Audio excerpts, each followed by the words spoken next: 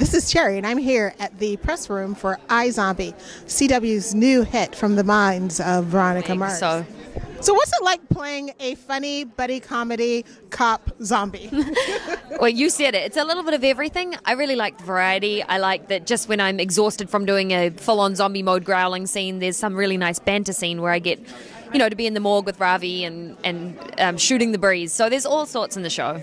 Now, did you read the comic graphic novel before you started filming? I read it, before we started filming. When I booked the job and I knew it was based on a comic series, I absolutely read it and wanted to be able to draw from that as much as we could. And there's some cool little Easter eggs in the show paying homage to the comics too. Squeezes. My love affair with the point, really. You just point like she's a lamp. Rose. With Rose. Oh well, I mean, as we've seen, they're separated and they're broken up. I think it's a bit of a Sam and Diane, that will they, won't they? And I know that Major wants it to happen, but we'll have to see. As of right now, it's not looking.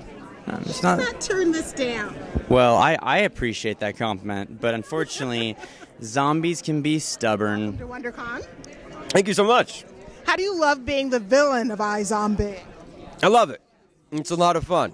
There's a lot of mustache twirling and scenery chewing. So, yeah, what's not to like? You too. How do you like playing the buddy cop in a zombie series? I love it. I love the fact that, Clive starts off as this rookie, inexperienced, detective, and just to grow each week and progress in that role, because a lot of procedurals start off with detectives who are so put together. They've been on the force for so many years, but you never really see their first day on the job.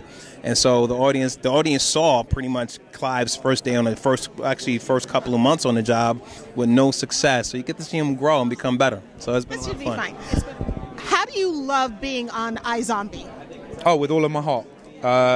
It's a fun show. We are all very close as a cast, so it's like being at school, like going to lessons. Like we just muck around. We're professional, but there's a lot of mucking around and fun and jokes, and we enjoy making the show. What's been your favorite episode to film? My favorite episode? Ooh, the pilot. The pilot meant a lot to me. It was my first real job, and I was cast out of nowhere. It was such a fluke. I was literally put on tape and from London, and then I was flown out to Vancouver. So that first time walking in the morgue and putting on the lab coat and working with Rosie and Malcolm and everyone else, it holds a really. It was like that first day was one of the best days of my life. So so it's the pilot. About myself. What drew you to iZombie?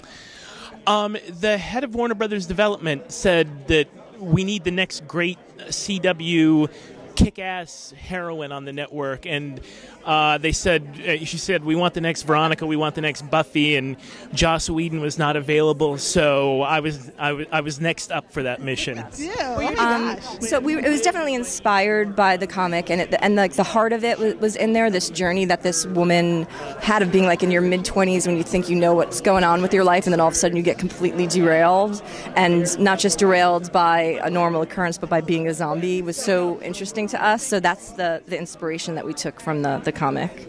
How is the writing for this different than Veronica Mars? Since they're both strong females, they're both, fun, but one's a zombie and one's not. I think that the difference about it was, they both have a procedural element, but this also had like the sci-fi element that I have been craving as a sci-fi nerd and a genre geek, that I couldn't wait to kind of get in there and do this. But I think we a little bit of a difference was this was more fun. Like, I don't know, Veronica Mars was pretty fun to write too, but this was, I don't know, they were so interested in the project that we got to just kind of go in there and have a good time, and it was just fun. We had a great time.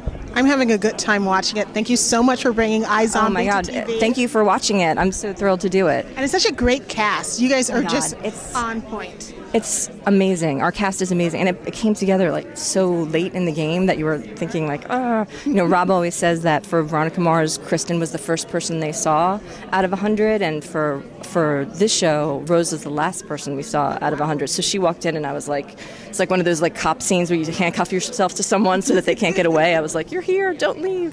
But so I pretend that I found Rahul Kohli at a Chuck E. Cheese in London, but they don't have Chuck E. Cheese's there, so I didn't discover him, which kind of pisses me off because I wish I did.